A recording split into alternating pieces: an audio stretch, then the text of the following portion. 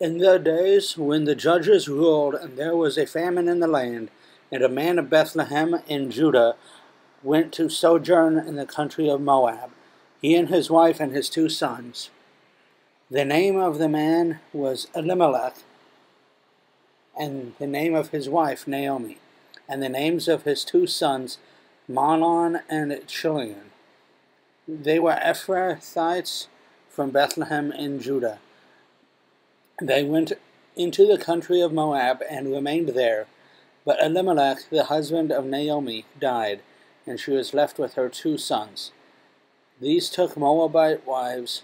The name of one was Orpah, and the name of the other was Ruth. They lived there about 10 years, and both Mahlon and Chilion died, so that the woman was left without her 2 sons and her husband.